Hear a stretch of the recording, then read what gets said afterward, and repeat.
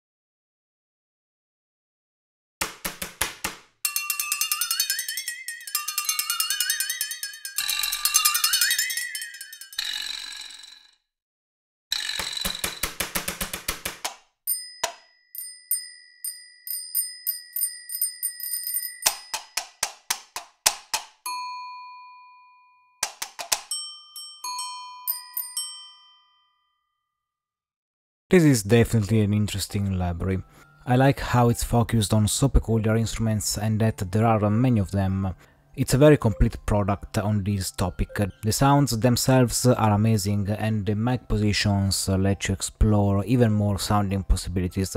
The close and spot mics are quite dry and the vintage mic adds a touch of more ancient and less clear tone. I think it's a very good library for many purposes, especially if you want to write something related to the fantasy world or to the childish world. But also you can try to work with these instruments also for dark and horror music or for layering with other instruments, keeping them less or more present in the mix. It's all for today. I hope you enjoyed this video. If you want to support virtual orchestration, subscribe to the channel, join our newsletter if you wish, hit the like button, don't forget to click on the bell icon to get notified as soon as we release a new tutorial or a new review. If you are new to the world of the virtual orchestration and you wish to learn more about it, or even if you are a pro semi-pro looking to improve your skills, we offer private online lessons about virtual orchestration, mockup programming, how to use Dorico Sibelius, Cubase and Logic Pro. Get in touch at info@virtualorchestration.it. I wish you a wonderful day and see you on the next review.